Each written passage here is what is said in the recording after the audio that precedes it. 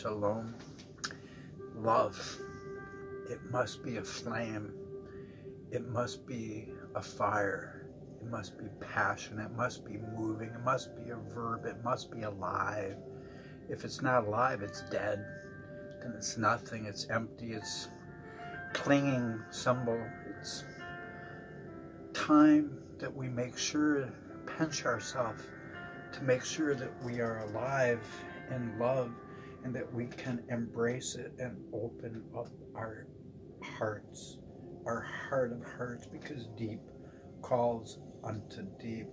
So praise the Lord, and it's time that the Spirit of the Lord is speaking to all of our hearts, that his message of Malachi 3:1 is his most passionate message that he ever uttered out of his mouth, that the word of love came forth in the Garden of Gethsemane, praying for our oneness, and he knew he would send that oneness as the word of his message that prepares his own way of Malachi 3:1, deep calls unto deep, and he's calling all of us to come out and away from the safety of the shores. He is the priceless pearl of great reward, our excellence of treasure, our treasure of excellence. But if we will not allow our love to be passionate and to transcend belief, we must get out of the box that we have put us and God into. If we do not leave our comfort place, our comfort zone, then we will never get beyond ourselves, and we are made to transcend and be overcomers of his, for he is the living victory in all people who are victorious. For he is victory, he is love, he is the blessed, the beloved, and the adored, our majesty of majesties. So let the followers of his light depart from all unloving ways, of all thoughts, of all words, of all deeds, and let it happen like a swift rushing wind cleanses the plain. Who will come and feed the master's household meat while the master is away? Christ asked, and it was his Elijah, tasked servant, who would restore all things. Line by line, precept by precept, would this be written plainly on the tablets, so all those who readeth it may run. It's time to get in motion in order to save this earth from certain death and doom. The days of Malachi 4:6, utter destruction, unless the hearts of the fathers turn to the children, children to the fathers, because of God's message that he loves us all equally and that he has all of our backs. I will be your God, you will be my people, I will forgive your iniquity. Never remember sending Satan to the pit for 1,000 years by that word given for the latter days. And it says, and this shall be considered in the latter days. So you don't think that could be the message since it's the latter days? It is the message of the latter days.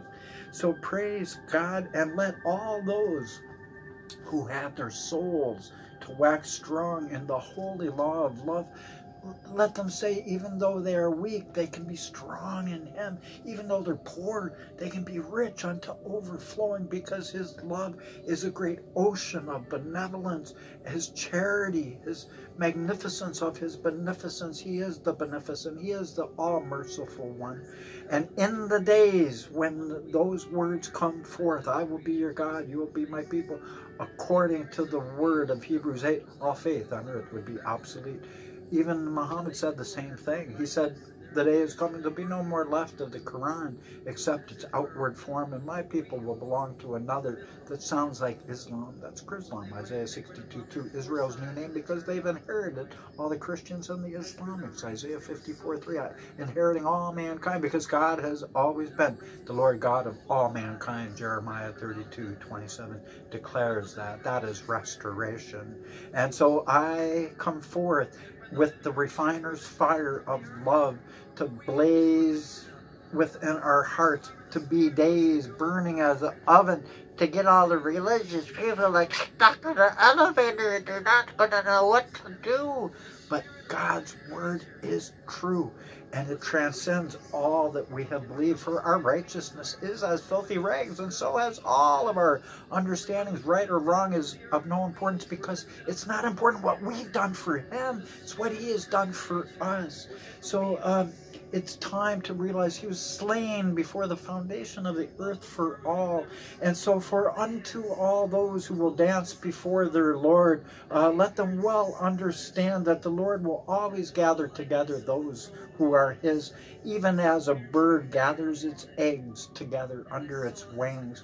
And the Lord says, and let all those loosened from their bondage of their own religiosity come to realize that God's loving divine acts, it acts mightily within yielded flesh, and he's wanting people to know that he will allow his unlimited strength to flow into us just like Samson, if only we will believe his love is made to burn as a bright torch, an inferno of passion, compassion, empathy, and sympathy for one another, because we are angels in the flesh.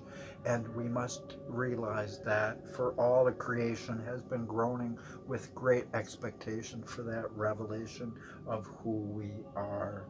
So praise the Lord. And the Lord God says, I am the unquenchable light, the one without end, who brings forth the immeasurable age of ages, and swiftly changes gloominess of heart into cheerfulness, darkened grief into the brightest joy, and dead souls change them into beaming spirits of life, blowing forth like a supernova, letting their love outshine.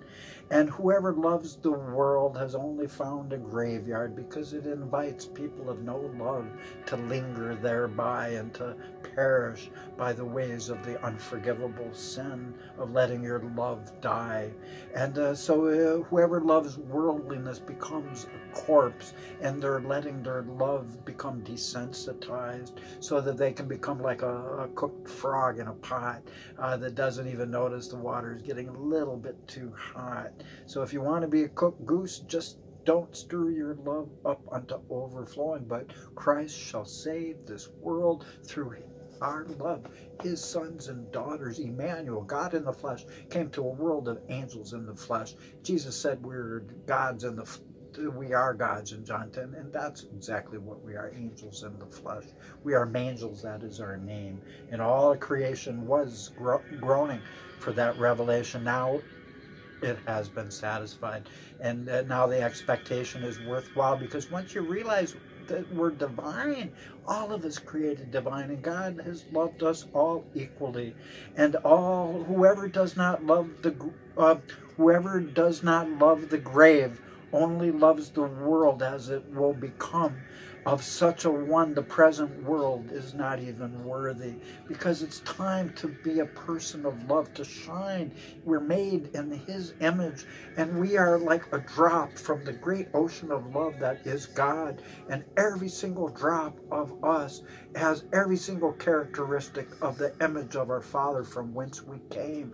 And every drop of that great ocean only desires to go back from whence we came. And so shall that be, that we evermore shall be with the Lord. So verily, verily, the Lord says unto you, he says, true love is the fulfilling of the law. Love is of God and is God. God is love. Whosoever loves not knows not God. The Lord says, I am the good, the beautiful, and the true, and my name is love, says Isa, Yeshua, Jesus, our roaring lion of Zion, who's roaring louder than ever before. Peace, be still from he who is the preparation of peace, sender, because he is our living peace. And if any man believes in me, says the Lord, he shall not die, but he shall live eternally. And the Lord says, as in Adam all die, so within me shall all be made alive. Blessed, therefore, are the dead who die in me, says Isa, Yeshua, Jesus, the living Word of God. For all those who die in him are made perfect by his love, his image and likeness. And the Lord says, and unto the living, let your love be as the sun, which shines upon all creatures of the earth, and does not favor one blade of grass for another. And that kind of divine love will flow as a fountain from brother to brother, from mother to mother, and flood over brothers of other mothers. And as it is spent, so shall it be replenished, says the Lord, for love is eternal and far stronger than the currents of the deepest waters. And if a person has not love, says the Lord, he doth build a wall between him and all others around, and therein he dwells in loneliness and much pain.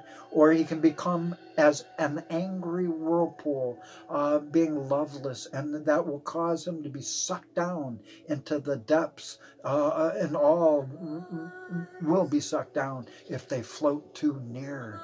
And for there is a vortex, a whirlpool, pulling us down, the worldly affections and our own inner greed and our lack of love. We must dare to let our inner peacocks to show. If you've thought yourself as a dove, it's peacock time. Or if you've thought yourself as a raven, you got a peacock in there. Just let your love be stirred up. And it's time we quit arguing over silly stuff like love. Love is love, and never again should anyone argue. And the Lord says the heart is a sea with mighty waves. Every single heart filled with love is a heart of love, and wisdom tempers it. And it's as the warm sun breaks through the clouds and quiets the restless sea. And the Lord says, he who has found peace with his brothers and his brethren has entered into the kingdom of love and is already there. And he shall see God's face, or she shall see God's face. And the Lord says, know therefore that this peace is with your mind. So desire that peace with your heart, and fulfill that peace with your body and with actions. For actions speak volumes.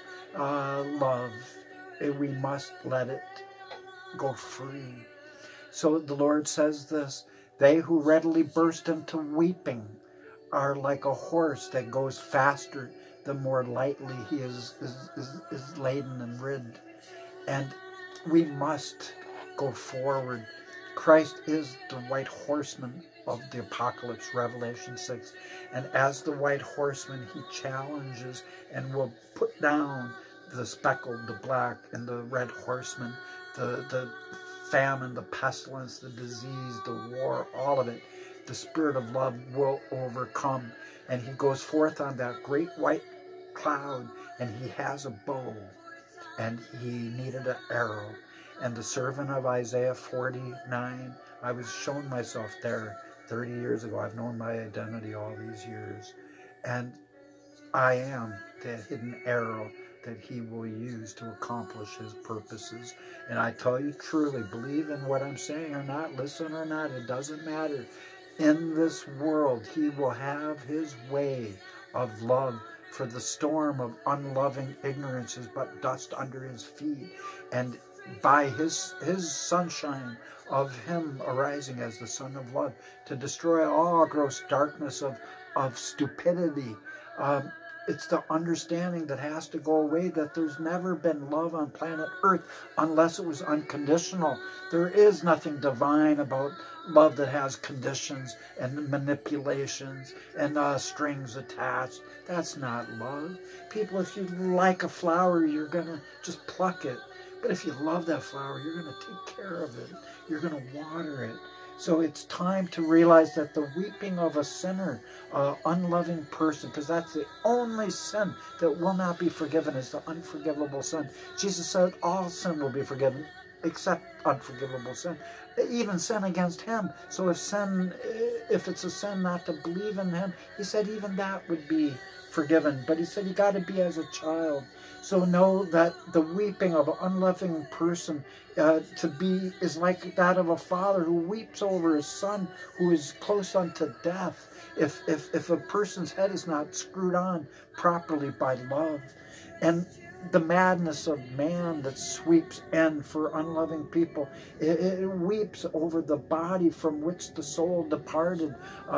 We grieve over people that are gone, but we don't grieve over the soul from which through sin could be departed from the mercy of God if they were unloving people. So praise God that there is no purgatory, my friends. There is only love, and there is no judgment day as it has been figured. We are angels in the flesh, and it has been given to us to judge the angels in the hereafter. And for that reason, God too is not judging us, just as he's not judging the others. That's why he says, I will forgive your iniquity, and I will never remember it. Verily, verily, I, Daniel, the Lord's servant of Isaiah 41, his end time Shiloh, whose eyes are red and dull of wine. Don't say that Jesus was Shiloh, or you're saying he's an alcoholic, people. 3 witnesses in the Bible prove an alcoholic would come in the latter days. Habakkuk 2:2, one transgressed by wine, whose soul is not upright, but the just will live by my faith. The alcoholic Shiloh, whose eyes are red and dull of wine, but the just, again, he holds the scepter of all authority. The alcoholic, Zechariah 3, read, it's the appointment of an alcoholic who sends forth the flying scroll, the everlasting gospel of which I am reading. And as it is written, this was written plainly on the tablets, so all those who readeth it may run. It's time to run, for the kingdom age is ahead if we will allow our love to become passionate. If not, we will burn in the cinders of a world destroyed by our own hatred and our own unloving, stingy ways. And know that for to everyone who has, more love shall be given. But from the one who does not have love, even that which little he has will be taken away by his own foolishness. God never judges us. We judge ourselves by our foolish, selfish thinking. So it's time to receive God's word of love. So give ear, therefore, in this hour. For I tell you some things that are certain, absolute, so that this world might finally have a compass, so that we know where we're going.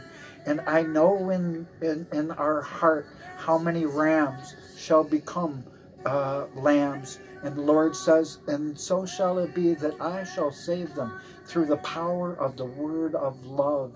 And the gates of hell will never prevail over my word of love.